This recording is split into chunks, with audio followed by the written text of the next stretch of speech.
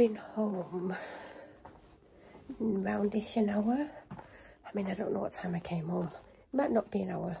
I think it's coming up for an hour. Because when I got in, I noticed one of the people that affect me the most had gone out. So I took the opportunity to finish putting out the recycling in the recycling bin, because I don't always get to do it because of how close they live to my house. If you know, you know. And I have to take every opportunity I can. So when I noticed they'd gone out, which I wouldn't have known if I hadn't been out when they'd gone out, because obviously I saw the car was missing when I come home. But if I would have been home when they'd gone out, I probably wouldn't have known. So I put the rest of the recycling out and I put the bin out. And then, because I knew I had a lot of cardboard to sort out, I put the cardboard out, because my dad used to do, basically, because he didn't do much in the house, he would do the rubbish, because obviously I find it hard. Even though our bins are next to the front door, I'm too scared to even go to the front door if certain people are home or outside, and I have to wait until they're not around. But I never know when they're not around unless I see them leave the street, which I don't always do. So the most he'll put out is the bin that I'm about to put a bin bag back in. If I've emptied the bin and left the bin bag for him to do, or given it to him if he's in the room, he will put recycling out if it's on the side in here. But the cardboard stuff had to start to do myself, because a lot of the time it's upstairs, because I take a lot of my stuff upstairs into that room that I call my office / dumping ground, and then the boxes stay up there. And then when I'm sorting the boxes out, they end up on the landing, and that is typically where, because I used to bring them downstairs and they'd be like at the bottom of the stairs on the big step where there's room to put them, and then he'd normally sit and open them or cut them if they're like taped, and that's what he would do. And then one day I said, should I take them downstairs? He's like, no, I'll do them upstairs. So since then I've not really took them downstairs unless it was something I've opened downstairs, and obviously the boxes stayed downstairs. But I think he struggles to carry them down. I think if they were all downstairs, he would take them out, but because he wants them upstairs to pull them apart, so basically he's not been doing it for the last month or so. So I've been having to put them out if they're upstairs. So basically I went upstairs, got them up, broke them down, put them out, and then I was like, oh, I might as well empty the kitchen bin because it's full. Then I forgot, and I thought, oh, let's water the plants, because I might not get an opportunity again today, because I don't know when people are coming home, how long they're going to be out for, etc. And like I said, I don't even know they've gone out half the time. So watered the plants, came in here, got a drink, which I've still not drank. I've not drank my water either. And what was I saying? When I was about to sit down, I suddenly remembered I've not entered the bin. I thought I better do it now, because like I said, I don't know when people are going to come home. So I'm glad that I did it then, because about, I don't know, I was on the phone and I noticed them walk past, because I was in here and I noticed them walk past. So maybe 10-15 minutes later they came back. So I'm glad that I got up straight away. Well, I didn't sit down, and I'm glad that I did it then. So I've done that and I've sat down. I've probably had half a can of Diet Coke, and I remembered that I've got, if you watch my food hauls, I got these mini Chicago Town deep dish pizza vegan, and I didn't even like the first one, but I thought, you know what, I'm going to have the second one. Now, I threw the box away, so I can't remember how long you meant to cook it for. And I know you can do it in the microwave, but I don't like stuff in the microwave. Especially this, because it will just go soggy. And I don't like the sauce on it. And it's meant to be barbecue, but it's quite spicy. But I don't want to waste it. So I'm going to put it in the oven. Maybe I could put some on it. What can I put on it? Well, actually, I need to put it in the oven. I'm just going to whack it in, because I'm sure it's 25 minutes. And the whole oven's not up, because I've just put it on 2 minutes ago. But when it's like 5 minutes away from being cooked, I think I'm going to shove on some ham that I've got. Because I'm not vegan.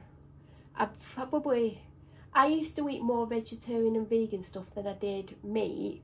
But because I never know what I want, recently I've just been eating a lot of chicken. And then I've been getting ham and beef, mainly beef, for sandwiches. Well, bagels. But I'm not really a meat eater. But I go to the shop and I never know what I want because I'm always stressed out all the time. And then I always forget to think beforehand, what can I get? So then I'm just picking stuff up just so I can eat. But I don't think I could put anything else on it that would make it taste better, because the barbecue sauce on it is just horrific. Like, it's the worst barbecue sauce I've ever tried. They do another vegan pizza that I wanted to try. It's a jackfruit one by the same brand. But based on how bad that is, I don't think I'm going to waste my money and get it, because I don't think I'm going to like it. So what's the point when it's like about $3.50 for this jackfruit pizza that I'm probably not going to like? So this is probably going to be my lunch. Anyway, I can leave that because it's going to be about 25 minutes. So on the walk, do you know what, I totally forgot to film, but sometimes you're in the moment, aren't you? And you're just like getting on with the walk and you don't think, oh, let's film. And even though the phone's easy to get to because I've got pockets in my leggings, which I absolutely love these leggings, I just didn't think. And I did film 2 clips because someone got in the water in 3 or 4 different places. Because basically, I mean, I shouldn't always let the dog dictate where we're walking, because we got to a point where you could go straight on, which is the main path. And like, it wasn't off-road, the typical off-road where I go, because you could tell by, I don't know if you saw any of the the pathways that I was walking on. But I decided to let her take me to the right, which is probably very uphill, extremely hilly. Like proper uphill, continuously uphill. Some of it was open, like to the sun, some of it wasn't. And I'm there thinking, why did I have today, all of the day, oh, do you know what, I'm going to sit here a minute because it's cooler in this room. I thought, of all the days that I've let this dog dictate, why did I let her dictate this one? Because it was extreme uphill, not just like a gradual uphill, it was very extreme. I did stop when I got almost to the top, but she doesn't like to stop unless it's for her benefit. So I think I only stopped for 15 seconds, but then it did kind of go to more of a gradual uphill, like it was easier. Then it started to go downhill. So I did catch my breath. And then I thought, if we don't get to a point where we're going to end up going either dramatically down, you know, like stop going further away, or where we can get to somewhere where we can go back towards the way we've come, obviously in a different, like, not walk back the way we came.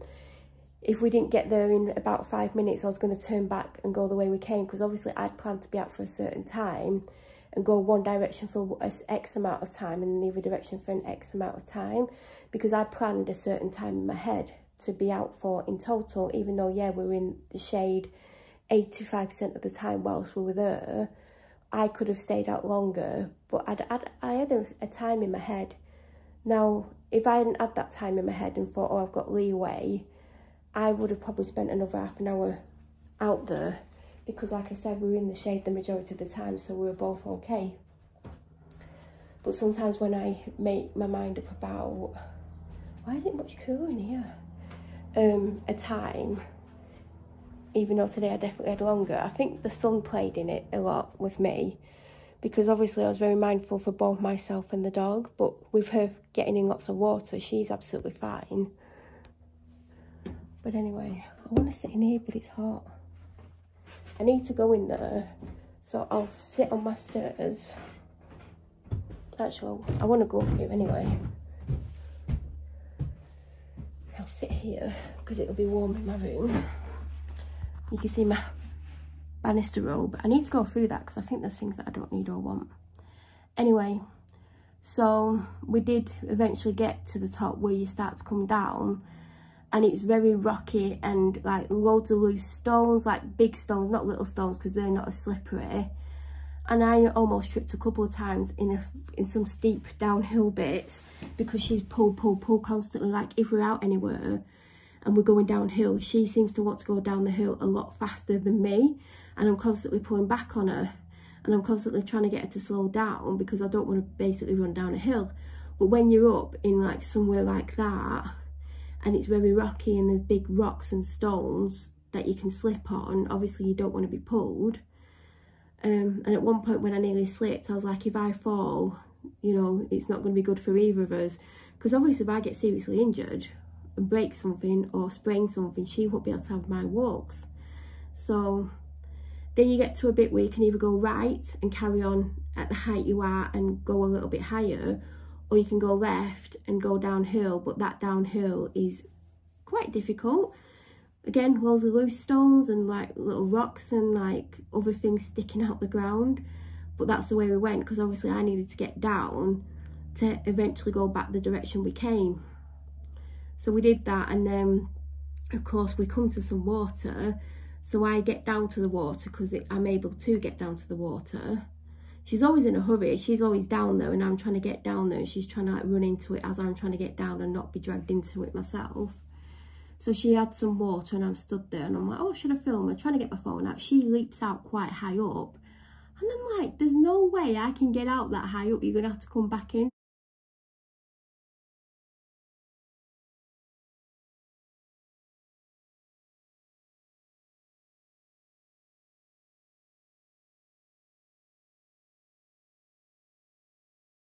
So she leaps back in and splashes me.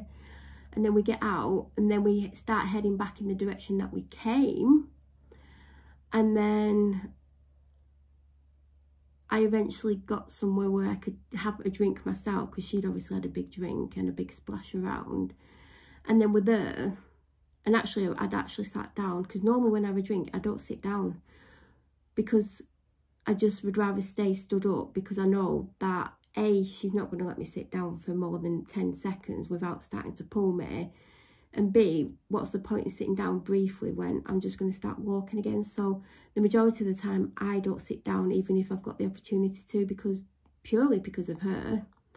But I did sit down to have a drink, and of course she wanted to bloody carry on.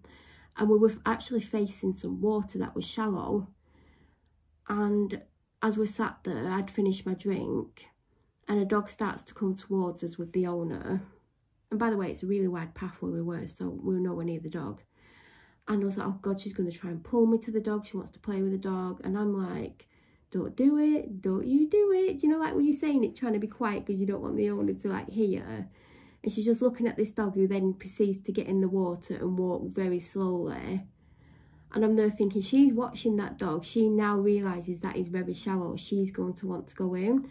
So they go past us very slowly, because the dog's just living its life, just loving the water. And then I get up to walk to the water with her. Then another dog comes and gets in, but wasn't on the lead. The other dog was. And then walks past in the water. So when they go past, I walk to the water with her. And I'm like, go on, get in. And she's like, even though she'd just seen two dogs walking it, she seemed to think it was deeper than what it was. So she's like, no, I'm not going in there. And I'm like, it's okay. So I'm like walking like along the edge, because I can't get in, obviously. And then she eventually gets in, and I did film it like 10 seconds in, her living her best life in that water.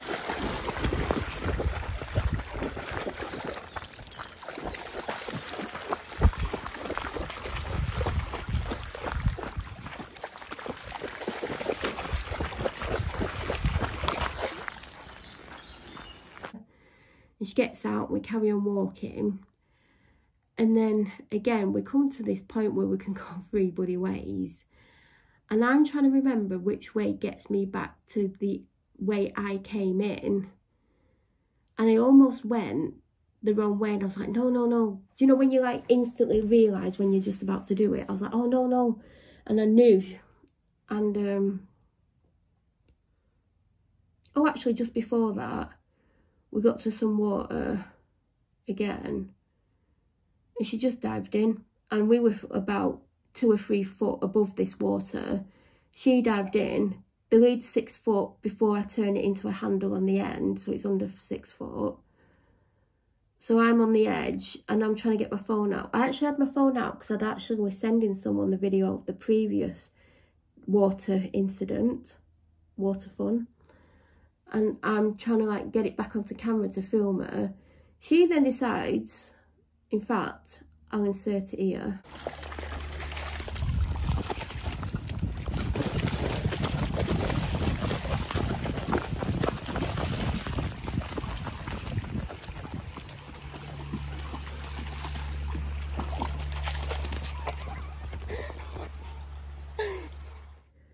So yeah, she did that, and as you can hear at the end of the clip, I start laughing because she's an absolute div. And then she did try and have a mud bath, but I did get her away from the mud. Well, she did have a bit on her face, but she was about to eat some.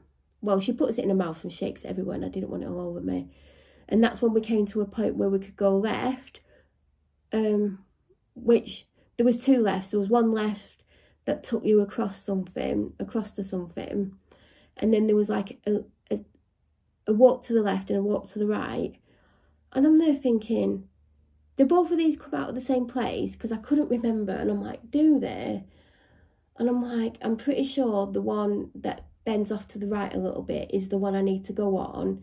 And then I'm like, but is the left one, is taking me that direction, but does it eventually bring me out? And it does. But I don't think it brings me out where I went in. So I went to the right, and within 5 seconds I knew I'd done the right thing, because literally to the right of me, as I was 5 seconds in, was the turn she took me up to begin with. So I was like, oh yeah, I've just chosen right here. I've got it right. So basically, the moral of this is, I mean, it still took us 10 minutes to get back to the start. The moral of it is, if you are out somewhere and you're going on a route that you've never been on before, and you've basically said, oh, I'm going to spend a maximum of 20 minutes going one way, and then I need to go back the other way, because then obviously I need to, I need to get back home.